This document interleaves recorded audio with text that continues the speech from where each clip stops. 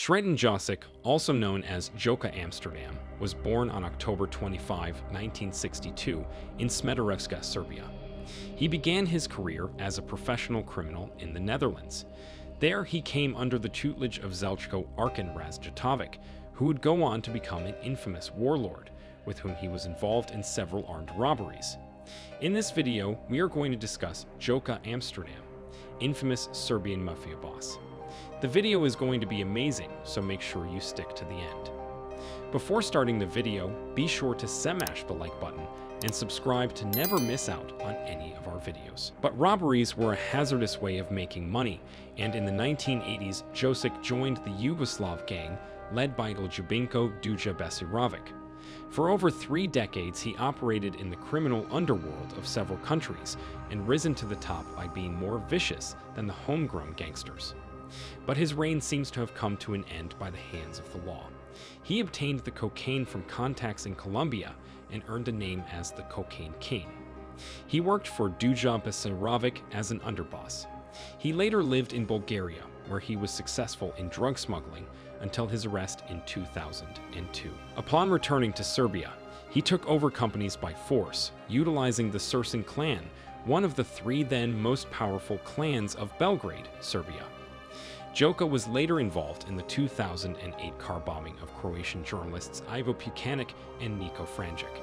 Besirovic was the leader of the Belgrado group, which operated mainly in Amsterdam and was involved in drug trafficking, extortion, and gambling. Its members also have a notorious reputation within the Dutch underworld as ruthless killers. Jocić managed to solidify his position and became his right-hand man of Besirovic. In the late 1980s, the Belgrado group became involved in a war with a Dutch gang led by Klaus Bruinsma. The Yugoslavs claim some of Bruinsma's men stole a shipment of drugs from them. Both sides refused to cave in, and this marks the beginning of a war that would claim the lives of dozens of gangsters on both sides. Both Besirovic and Bruinsma are murdered by assassins. In October of 1990, Besirovic is shot inside his house while his assailants are outside looking in. He dies in a hospital 3 weeks later.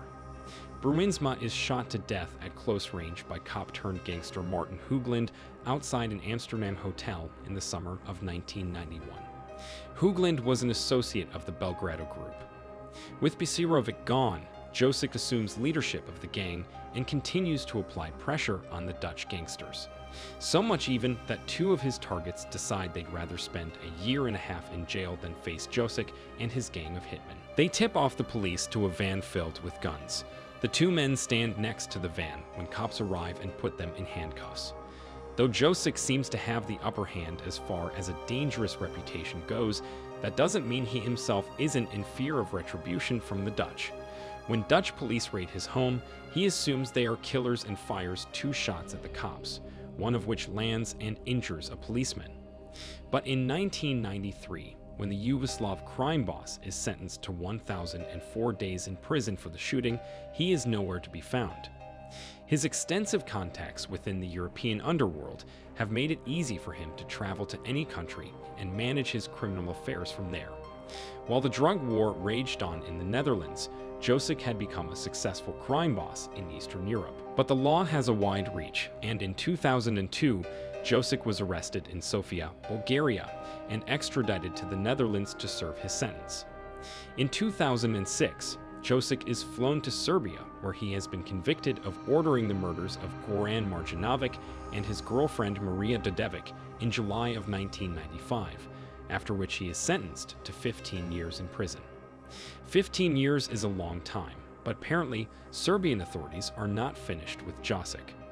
He is currently on trial for the deaths of journalists Ivo Pucanic and Niko Franjic, who was killed by a bomb in October of 2008. Jocić allegedly paid the hitman 15 million euros.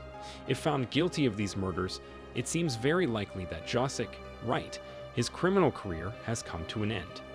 In April 2016, Jocić sought damages against the state of Serbia for unlawful detainment in another murder investigation, the death of Croatian journalist Ivo Pucanic, for 60 million dinars, approximately 500,000 euros. His trial in that case has already cost the state 11 million dinars in legal fees. Serbian Mafia today is estimated to earn 30 billion euros annually. Their annual earnings on the cocaine market in Europe are worth 5.4 billion euros. According to the DEA, a lone cartel, Tito Dino, is estimated at 23 billion euros on the cocaine market. In June 2013, the world-renowned magazine Forbes published a list of the richest mafia bosses in the world. Serbian drug lord Darko Saric was in a high 5th place. He is estimated to have assets worth $27 billion. According to estimates by the DEA and Europol, a Serbian cartel known as Los Balkans sends about 500 tons of cocaine annually to the old continent. Let us know your opinion in the comments section below. This was all for today. Hope you liked the video. Do not forget to subscribe to our YouTube channel. Stay safe, and we will be back soon with another video.